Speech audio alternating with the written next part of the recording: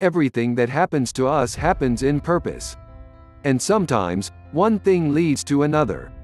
Instead of locking yourself up in your cage of fears and crying over past heartaches, embarrassment and failures, treat them as your teachers and they will become your tools in both self-improvement and success. I remember watching Patch Adams. It's my favorite movie, actually.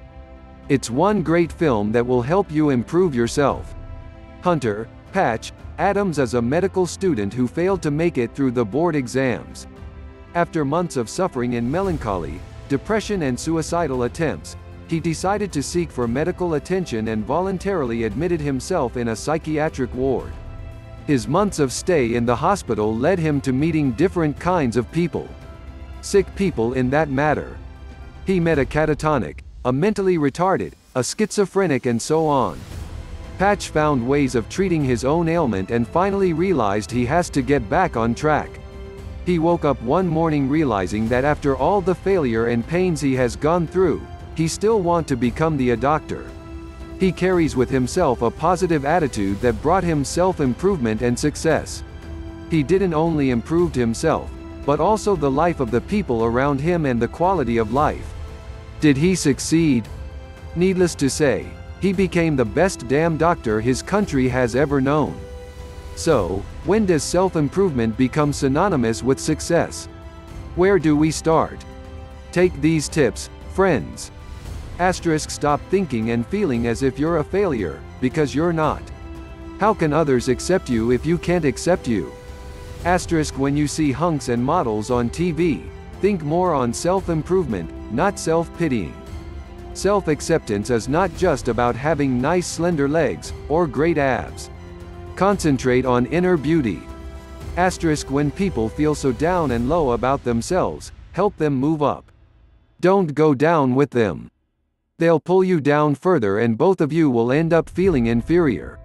The world is a large room for lessons, not mistakes. Don't feel stupid and doomed forever just because you failed on a science quiz. There's always a next time. Make rooms for self-improvement. Take things one at a time.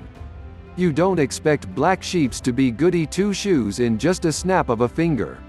Self-improvement is a one-day-at-a-time process.